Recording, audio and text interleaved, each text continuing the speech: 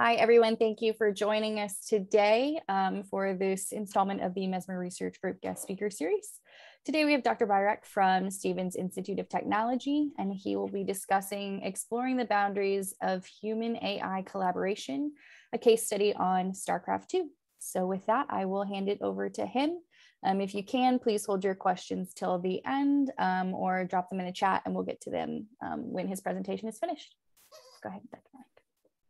Thank you, Amelia. First of all, I would like to thank Dr. Brian Mesmer for inviting me here. It's a great pleasure to present my work to such a great audience. I also want to thank Amelia specifically. So she's been handling all the logistics very smoothly, and she's done a pretty good job so far.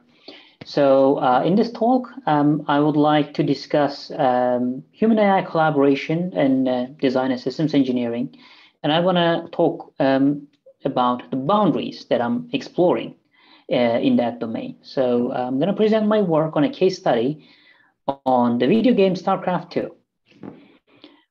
Before that, I want to say a few words about myself. So I did my bachelor's in mechatronics engineering in 2011 in Sabancı University in Istanbul. Then I did my master's and PhD in mechanical engineering at the University of Michigan, and I spent about 3 years over there as a postdoctoral research fellow, after which I moved to Carnegie Mellon University as a research scientist in Pittsburgh. I spent about a year in Dr. John Kagan's group. Over there, I started working on human-AI collaboration, and part of my talk today will be based on my work over there. And after that, I moved to Stevens Institute of Technology as an assistant professor in 2019.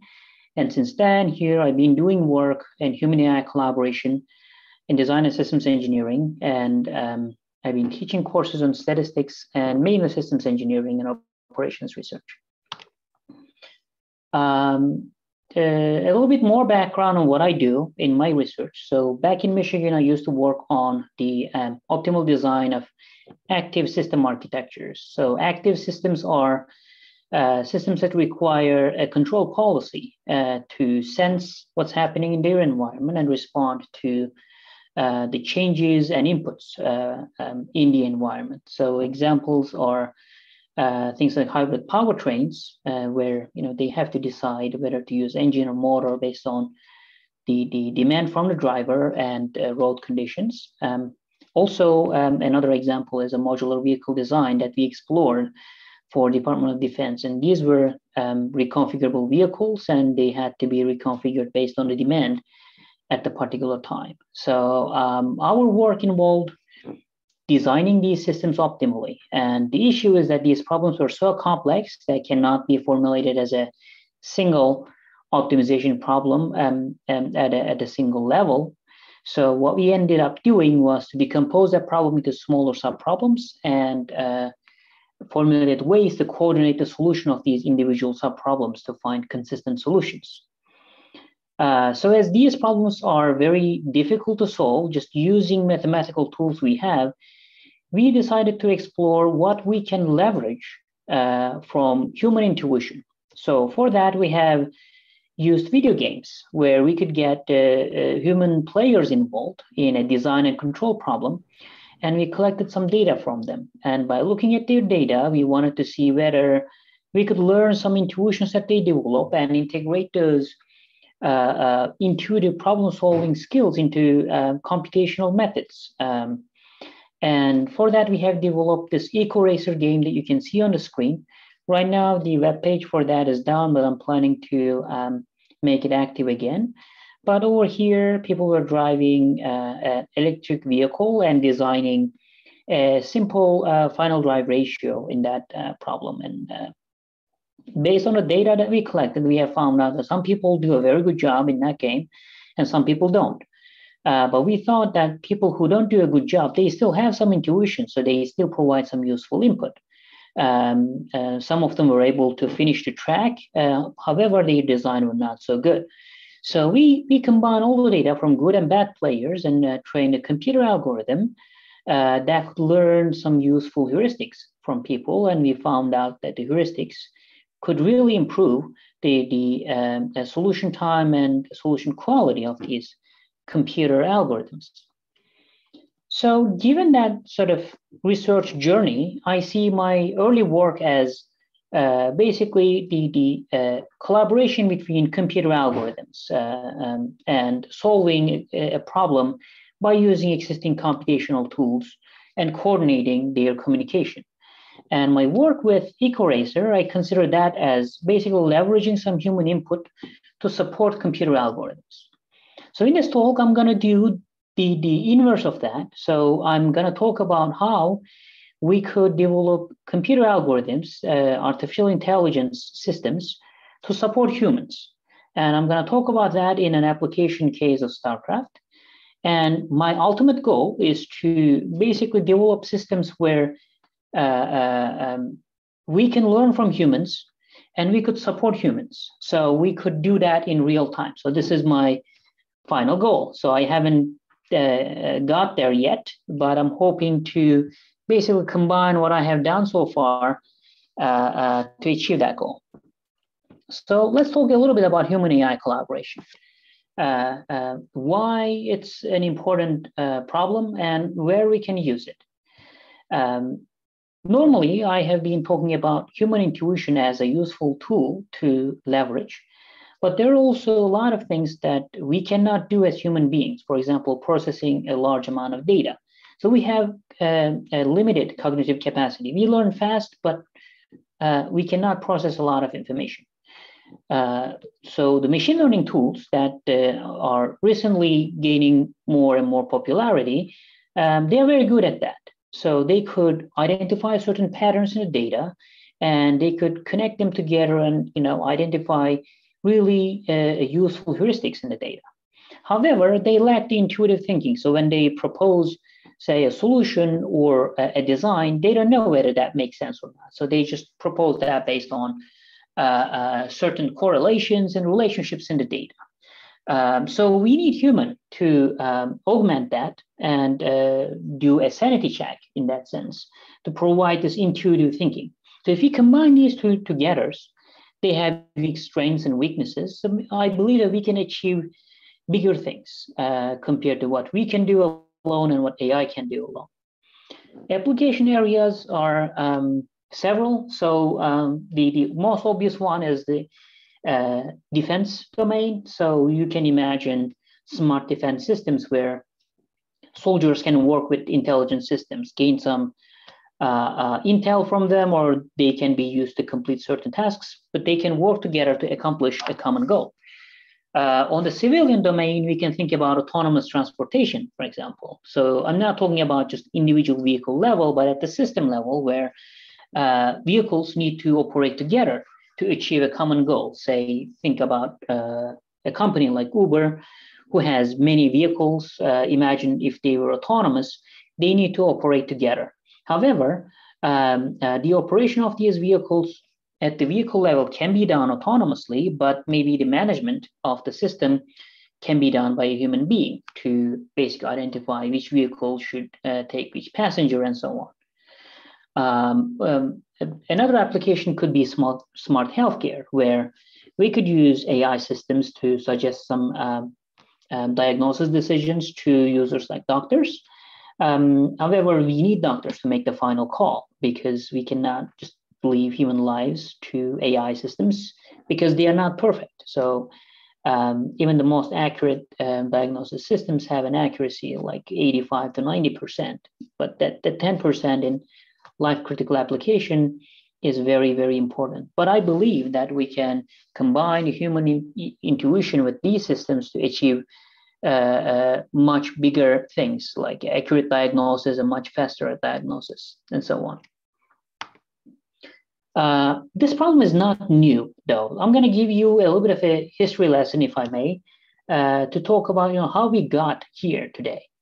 The collaboration between humans and machines have been studied since 1950s. So if you dig the literature a little bit, you can find works from Dr. Paul Fitts. So he was the first person who came up with a list of things that human could do better compared to machines, and a list of things that machines could do better than humans.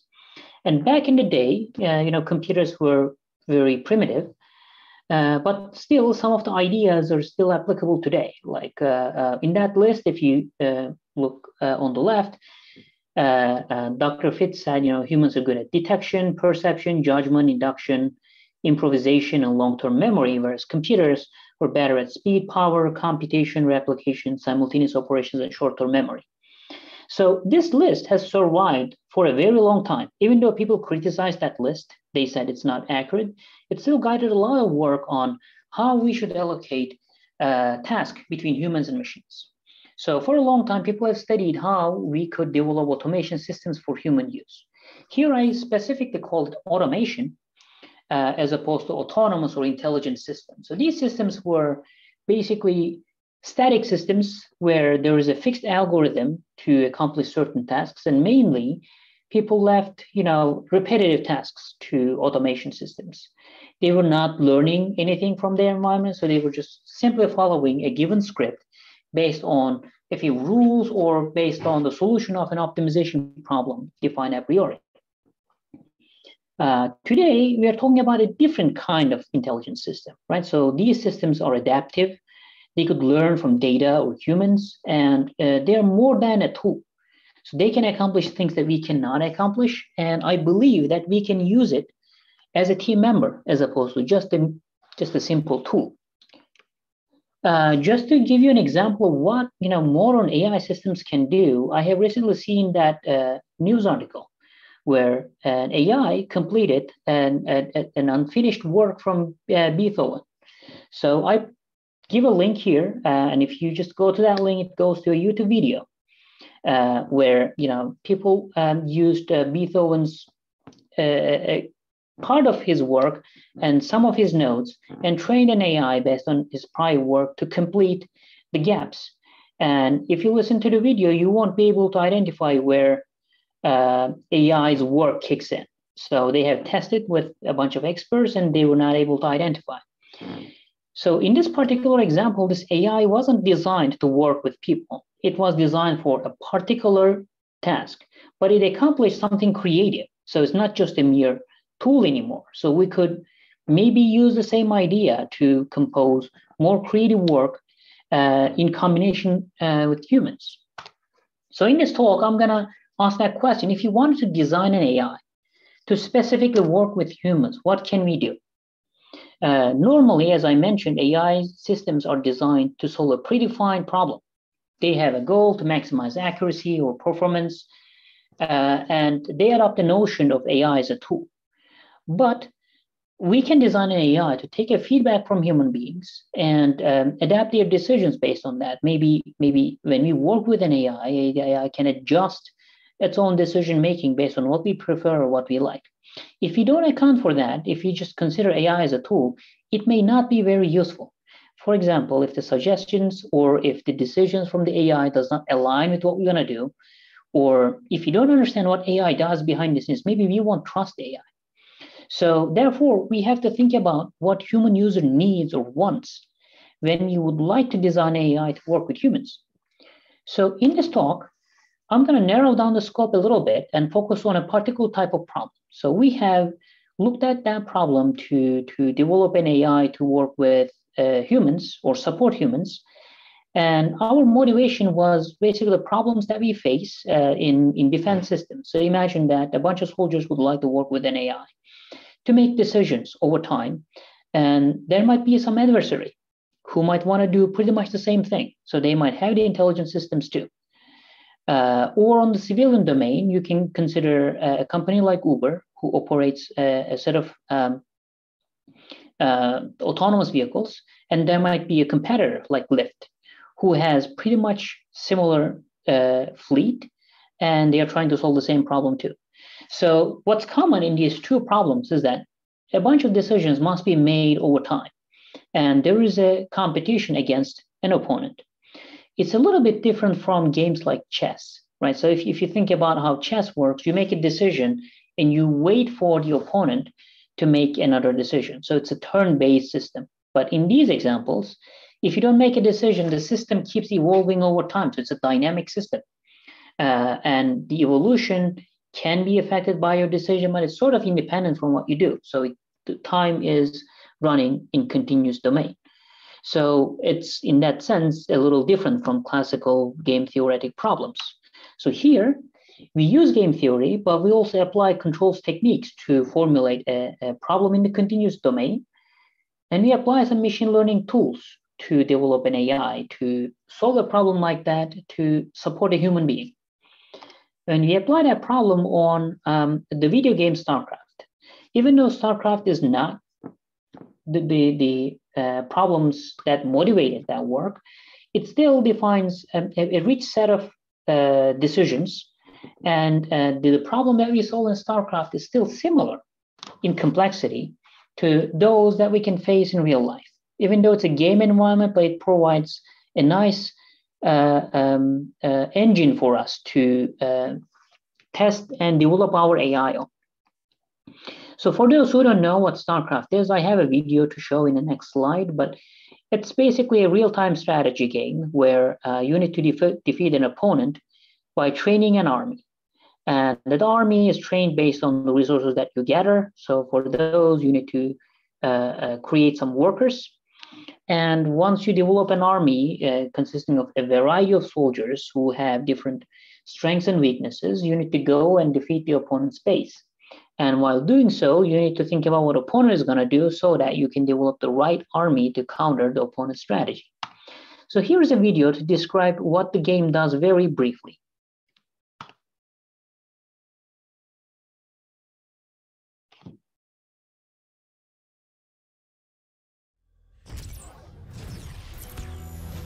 Greetings, Commander. Requested information follows.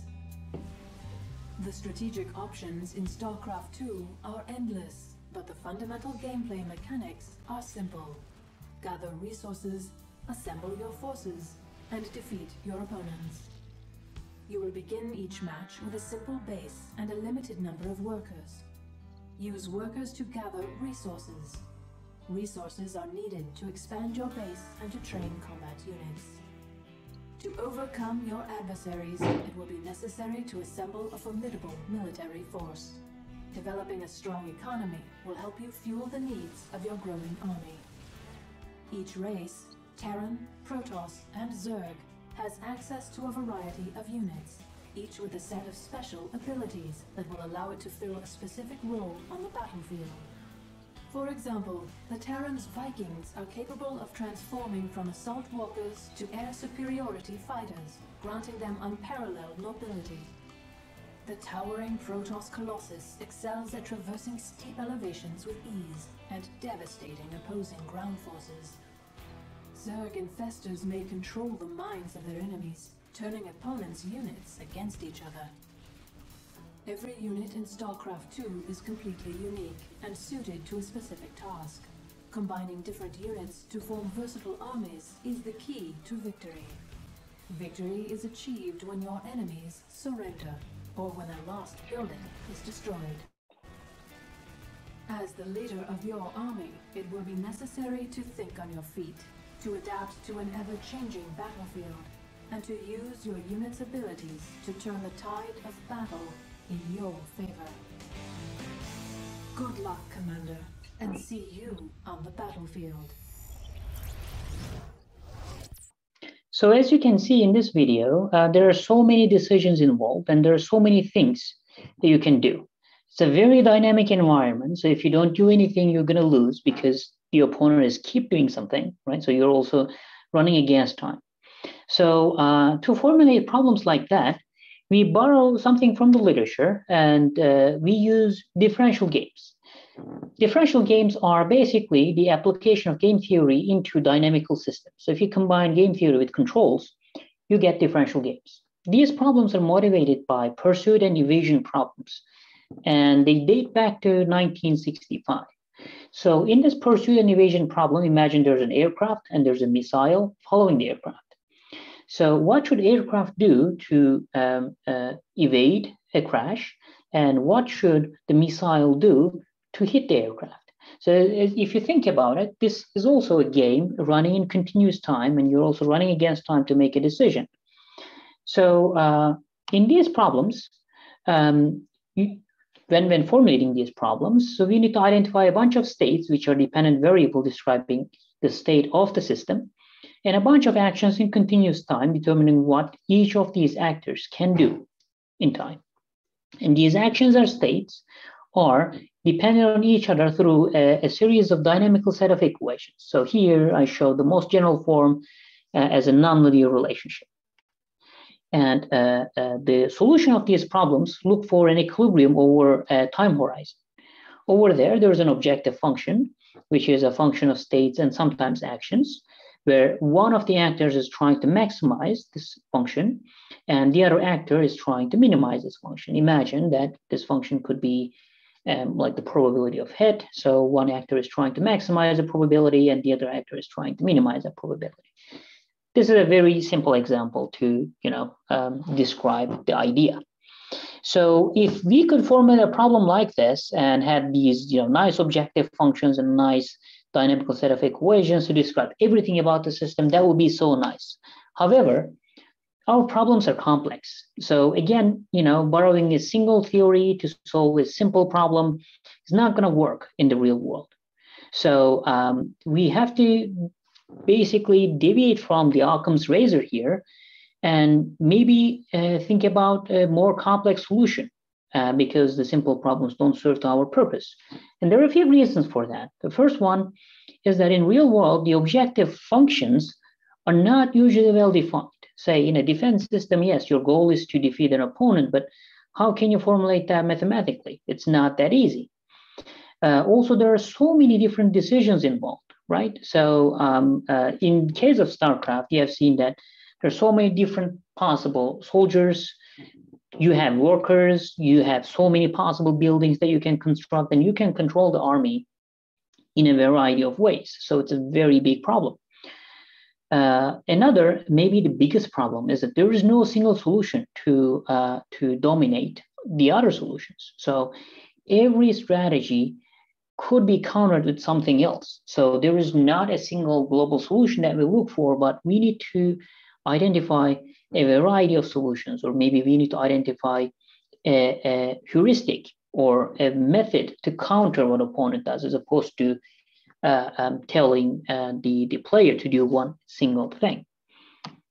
So after giving that preamble, so this is what we did in the case of Starcraft. So we combined a bunch of methods together to accomplish one single goal.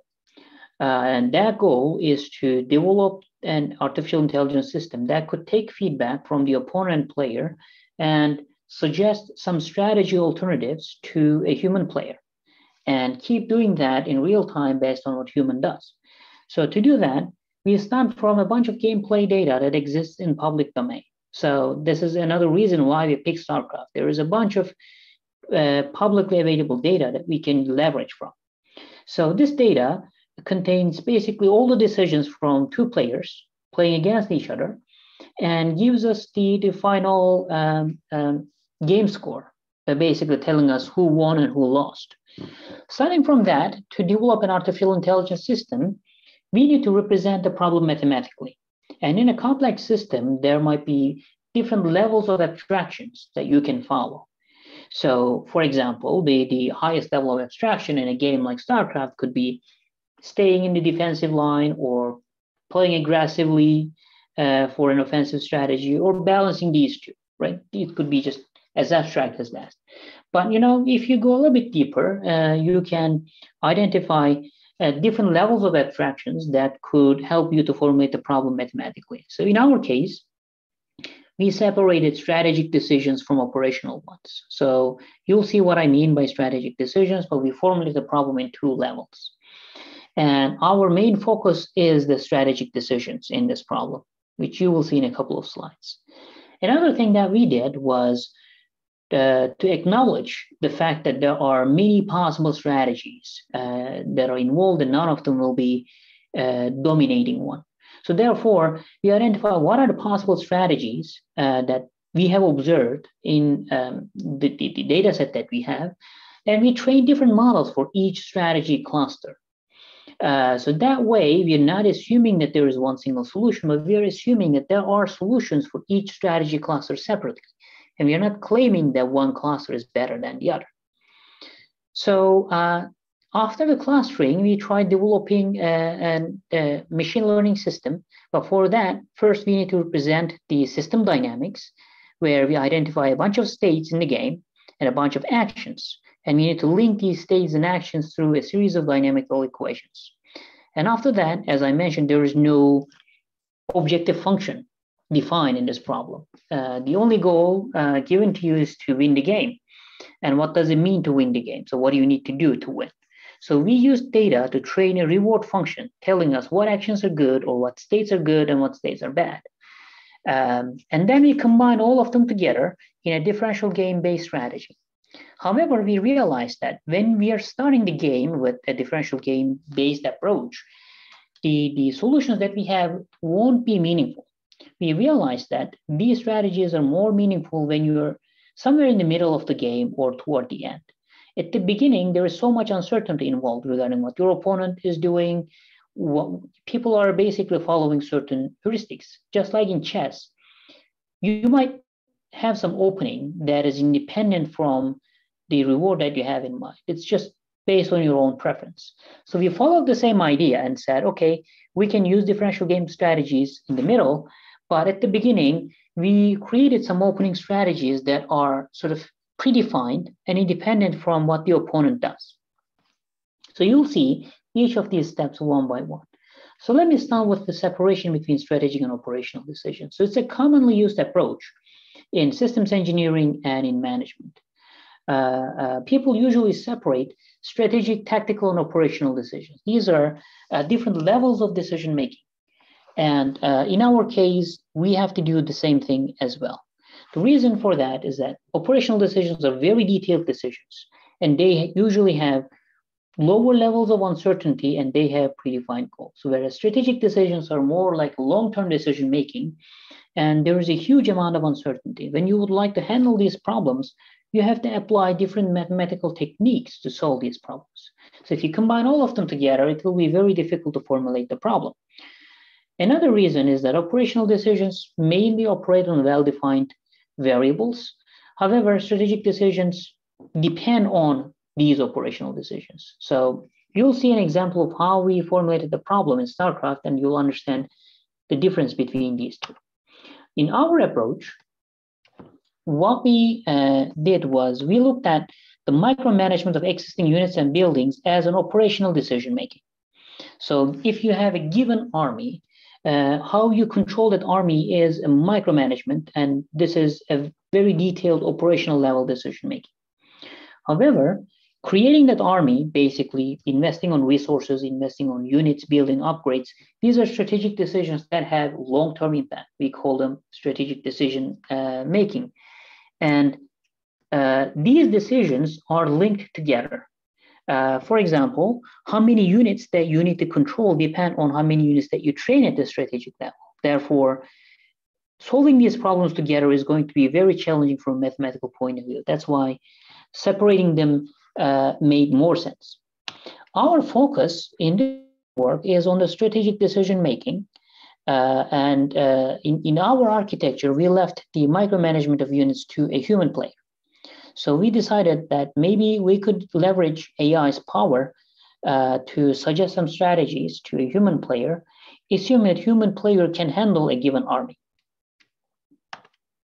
So the strategic decisions that we identified were, again, training certain number of units, collecting certain number of resources, investing on certain number of buildings and upgrades for various types. So we have about like 100 variables that we identified at the strategic level. So these decisions are considered as actions in our state space representation. So creating X more soldiers is an action, whereas how many soldiers you have is considered as a state. So some of the states are related to how many resources that you have, how many basically capacity, how much capacity you have to host an army, and so on. So by using rules of the game, we can link these decisions to the current state. So we created the state space representation mainly based on the rules of the game, which is known to us beforehand. And next, we need to train a model to describe what states are good and what states are bad. And for that, we have to leverage the data we have. As I mentioned, we apply some strategy clustering to identify different strategy clusters, and we believe that the reward function for each cluster will be different. So we used the cumulative decisions of all players and identified mainly 5 different clusters in a small data set that we use. And we trained a different reward function to link states to something like a probability of winning, which I will show you in the next slide.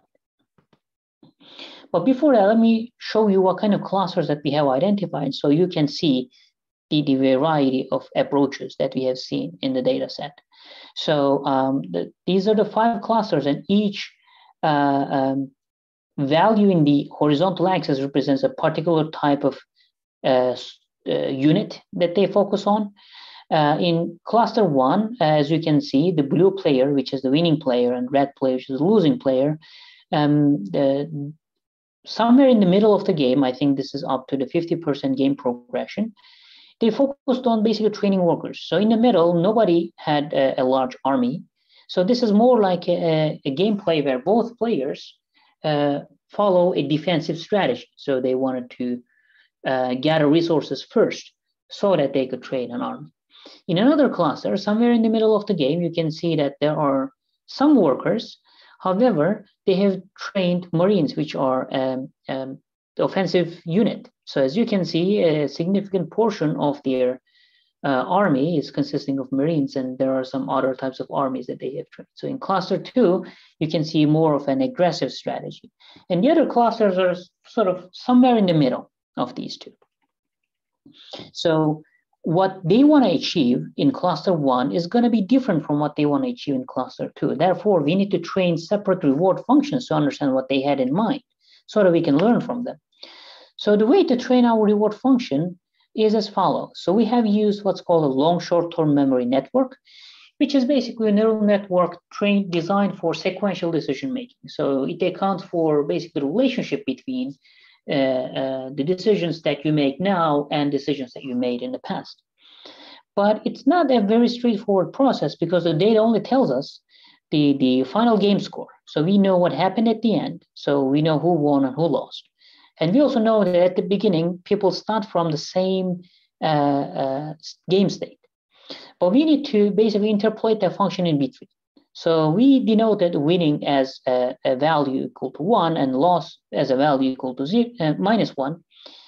And we denoted the initial state of the gameplay with a value of 0. And we interpolated what happens in between using an exponential function. And we trained a neural network to map states to that exponential function. And here is a sample result from our training. So these solid line is the actual value of the function. Blue lines are the winning players. Red lines are the values of the losing players. We have added some synthetic data in this application. Normally, like there is no situation like a tie in Starcraft. But imagine if you do exactly the same thing that your opponent does, nobody should win. But unfortunately, gameplay forces you to just either win or lose the game. So to improve the accuracy, we added synthetic data by copying the data and assuming the players also play against each other. And we call these situations as a tie. And we train our function based on that. And as you can see, pretty much after 70% game progression, you can see who is going to win and who is going to lose clearly. But before that, it's not very clear. So anybody could win or lose. So accuracy is pretty low in the early gameplay, which is expected. However, this function gives us a target to maximize or minimize. So next, before jumping into the differential gameplay, so I want to talk a little bit about how we created the opening strategies. This is independent from the reward function that we trained. We just identified, different strategies, and we looked at how they start the gameplay. So we extracted a bunch of heuristics from them. We provided these as a suggestion to a human player pretty much up to 50% of the gameplay. And then after that, we solve a differential game problem where we try to identify an equilibrium solution for that problem, where one of the players is trying to minimize and the other player is trying to maximize that. And we formulated our gameplay rules, and that served as a system dynamics in our case.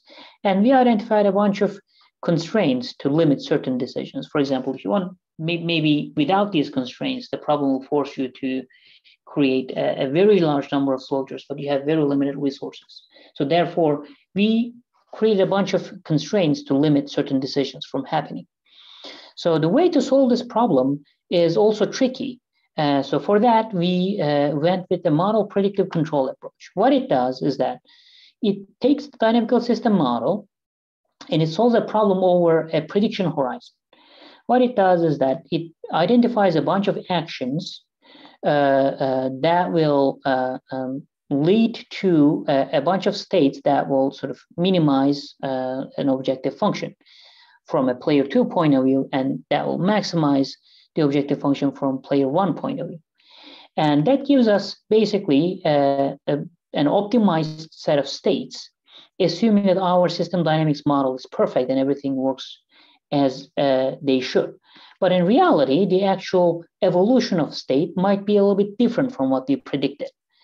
So what it does is that it basically moves the prediction horizon one step ahead, and it solves exactly the same problem one more time using the actual state value. So we do that over a series of steps until we reach to 100% game progression.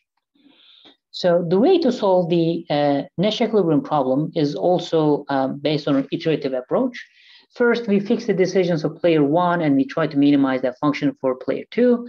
And then for the optimal solution, we fix player 2 and solve the problem for player 1. And we iterate that over until we achieve convergence, meaning the decisions of these two players stop changing anymore. So here's a simple set of results. So I'm going to sort of wrap up the computational side of it, and I'm going to talk a little bit about human subject experiments. So here is an example of an opening strategy that we have. So people start with a bunch of soldiers, workers. SCV is a worker. And the opening strategy basically asks players to keep increasing their number of workers. And after, say, 20% game progression, the opening strategy asks players to start training some soldiers so that they could have some defense available in case somebody attacks. And after 50% game progression, we switch to the game theoretic solutions. And over there, I think we do the switching after 40%, sorry. So over here, here is the results that we have found. So the dashed line is the solution that we have obtained from the game theoretic approach. In y-axis, you see the game score, which is the function that we trained. It is a function between 0 and 1. And the solid line is what happened in the actual data. So if you want to evaluate the human decisions with respect to the same function, this is what you would get. And here is some interesting set of conclusions that we made. As you can see, the game theoretic approach leads to a lower score for winning players, and it leads to a higher score for losing players. So, which means that maybe game theory assumes a safe approach for winning players. So if you think about how game theoretic formulations work, they assume that the opponent is rational. But if you think about a winning player, the opponent of a winning player is somebody who lost, and that opponent may not be strictly rational. Therefore, the decisions of the game theory might be very conservative, and that leads to a performance decrease.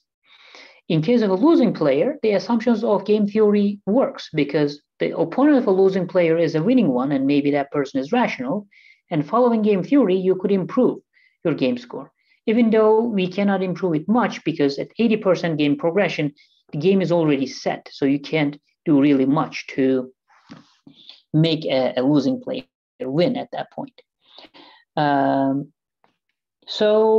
These are basically based on a purely computational approach. So we want to see whether this AI that we train can be used in real world and see if it really helps players. So what we did was, as a next step, to develop a human subject experiment in a Starcraft environment.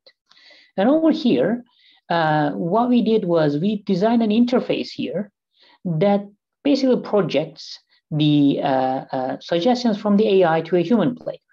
For example, AI tells here, build 1 armory, train 2 siege tanks, and so on. So these are basically the decisions that we obtain from the solution of the game theory that I presented before. So just to show you that. So we take a feedback from the opponent state and player state and solve a game theory problem and find the solutions, meaning the optimal actions that we need to make, and we present them to a human player, and based on that input, we solve another problem and so on. So here is how the experiment works. Our goal is first to understand whether it makes a difference to run the experiment between expert players or non-expert players. So as you have seen in the computational results, AI is not very good for winning players, but it's beneficial for losing players. So we want to see whether game theory suggestions improve human decision-making performance, and whether there's a difference between experts and non-experts. Also, everything depends on whether people follow the AI or not. So we wanted to see whether people follow and whether their expertise make a difference. So in the experiment interface, we have first an experiment introduction, and we design a tutorial here to show people what AI does and how the suggestions work, assuming that they know a little bit about Starcraft. And then we ask them to play the game without any AI suggestions. So we want to assess their skills and how they do on their own. So that also gives us a baseline. And next, we ask them to play the game with AI. So there's an opening stage, which is not dependent on your decisions. So it's basically a predefined set of moves that you should make at the beginning. And then we move to the game theoretic stage after about 4 minutes or 3 minutes. I don't remember. I say 4 here, but I think we switch to game theory after minute 3. And that is basically dependent on what you do and what opponent does. So we take basic observations from the state of the game and query our AI, and it gives us the optimal set of actions that we need to take based on the solution there. So we have some preliminary findings which are not published, and these are the last set of things that I want to show. So we first ran the experiment with expert players, and we have found out that our results are as expected from the computational findings. AI does not improve their performance much. Actually does not improve it at all. So based on our preliminary analysis, we found out that it takes longer for players to win the game with AI support. So when we ask them to play the game without AI, they win in a very short amount of time. Most of them can finish the game in, say, minute 6 or 7. But with AI, it takes significantly longer for them to finish the game. Like some of them play until like minute 15 or 20. So we believe that AI suggestions might be much safer than what they would normally do if they played with their own style. And it's because of the game theoretic nature of the AI, because it assumes that opponent is rational, and it assumes that to attack the player, you need to have the right set of army to win the game. However, if your opponent isn't that smart or if isn't that good, then this might be very safe. But at the end of the day, they still win the game with AI support. So AI support doesn't make things bad, but just it's a little safe, or it's a little bit conservative, I would say. So our next step is to run the experiment with novice players. And it is possible that AI support might be more beneficial for them because they might not have a good set of heuristics established at that point. And maybe the safe suggestions from AI could be beneficial for them compared to what they would do on their own. So these are the current state of where we are. In my own research program, I have the overarching goal to develop a set of principles for an AI that can effectively collaborate with humans. So my goal is to understand how we should design AIs so that we could support human beings in the most efficient way. And a couple of problems here I'm focusing on are, for example, trust issues.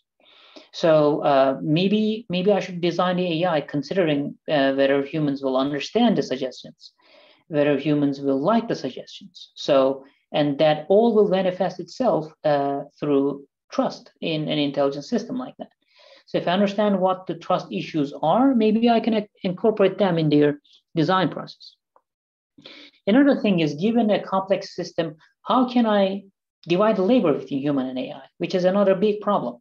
So normally, in the past, we used to give like repetitive, dull, non-creative things to machines. But as I showed you in the beginning of the presentation, AI can also do creative work. Maybe we could rethink what humans and AIs can do and start thinking about this division of labor problem from scratch. Also, how can we coordinate the decisions between human and AI? So it's also another issue that I'm focusing on in my own research. So this is a work that was supported by DARPA. So I wanted to thank my funding agency for that. And this was done in collaboration with Carnegie Mellon University and Penn State. So I would like to thank my collaborators over there as well. So with that, I would like to conclude my talk and leave some room for Q&A. Awesome. Thank you so much for that. That was very interesting. Now we will open the floor. If anybody has any questions, feel free to unmute yourselves and ask away. Yeah, I've got a couple questions. So a little bit of background. I actually used to work in psychology and cognitive decision theory, and actually on some kind of similar stuff. So I had some questions that I think you kind of partially at least answered on the last slide, which was if this is assuming that if the suggestions of these strategies here are assuming that the player will choose one of these strategies, or assuming that these are just influencing the decision that the human makes, which isn't necessarily going to lead to the same suggestions, Yeah. So over here, that's a very important point. So when we develop this AI, we assume that people will follow these suggestions. Mm-hmm. So if they don't follow, they will probably move to a different game state, which will require a different series of actions. We account for, the issue of not following a little bit through some feedback that we have in the system. So say you provide some suggestions and player decided to do something else. That leads to a different game state, and we still take feedback from that and provide a different set of suggestions. However, if players consistently not follow these suggestions, in the long term, the AI will be useless, correct? Mm-hmm. So we need to make sure that some of these suggestions sort of are in line with what people do. So it's one of the next things that we would like to study. However, surprisingly, or maybe not surprisingly, in our results so far, we have found out that people reasonably follow or try to follow the AI suggestions somehow, if they can. Maybe it's because it's an experimental setting and people sort of feel like they're pressured to follow. Yeah, so even though in everyday life, maybe they wouldn't. Yeah, absolutely. So this is the next thing. So since we have now an established infrastructure, and we would like to sort of make sure that we leave enough flexibility for people to follow or not to follow, and understand why they do or not to do some of the things that we suggest them to do. So we would like to study those issues and incorporate that in our AI training as well. So we should probably leave some room for people not to follow that and do the training accordingly. Yep. And then I had a kind of one other point. With the kind of the performance gap between the human players and the sort of predictions coming from the Nash equilibrium or whatever, from the purely following the strategy. I know you were mentioning sort of the impact of opponents, and particularly losing opponents, maybe not being as rational, and that causing some of, maybe suboptimal performance. But how much could there also be just like ceiling and floor effects here, that like compared to a really good expert player, it's a whole lot easier to come up with worse strategies than it is to come up with better strategies, and like, is that something that's an element here? Or so right now in the game theoretic approach, it's very difficult to account for the skill set of the opponent. And also, once you have a series of suggestions, it's difficult to make it better or worse without knowing what the objective function looks like, right? So it's a machine learning model. We don't understand what's going on behind the scenes. So instead, we are sort of deviating from the game theory approach. So with another colleague, I'm looking at a problem where I skipped that part briefly, but instead of training the opponent considering a game theoretic model, maybe we could build a behavioral model where we could predict what opponent can do, and then based on that, maybe we could adjust our strategy. So in that sense, we could improve the model even for the winning players, so that if their opponent is bad, we could account for that information in our decision making. But for that, we need to train a behavioral model that will predict what opponent will do. So we're currently working on it, and we have some promising results over there. But we haven't done the comparison with the game theory yet. So we are going there. Cool, thank you. Thank you for asking. Thanks, Chris. Dr. Mesmer had a question in the chat. It says, trustworthiness is a hot topic in AI-human interfacing. Did you see any differences between the expert and novice player adoption of strategies that you think was caused by different trust held by those player groups? So that's a very good question. So as I mentioned, the expert players, I was expecting them not to follow the suggestions. I was expecting them to do whatever they want to do. But surprisingly, they followed the suggestions, and they at least they tried to follow. So that was a surprising point. So regarding difference between expert and novice players, we are still running the experiment with novice players. So we have very few participants as of now. So I haven't processed the data for the novice players yet, but I'm expecting to see some difference, not because they prefer to follow or not to follow, but I believe expert players have the ability to follow because AI suggestions are a little bit aggressive. And if you ask an expert player to train ex-Marines, they can just quickly do that because they will have the resources and they know what to do.